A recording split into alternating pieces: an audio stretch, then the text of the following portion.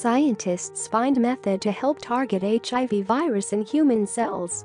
Using a new microscopy technique, scientists from Australia and Britain have discovered a new method which may help to target the HIV virus as it makes its way to infecting cells. Scientists from the University of New South Wales in Australia, led by Associate Professor Bocking, described on Tuesday how the HIV virus forms a protein shell called a capsid to protect itself from the host's defense mechanism as it infects the nucleus of a cell. The scientists discovered that the HIV virus uses a molecule from the host cell to strengthen its capsid.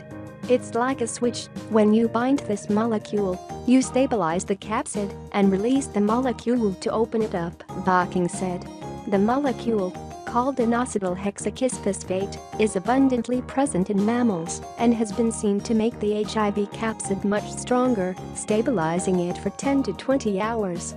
Because the infection process takes hours, it was crucial for scientists to find out how the virus was keeping stable within the cell. To assist in their study, the team engineered viruses with fluorescent tags to monitor the viral capsid using fluorescence microscopy.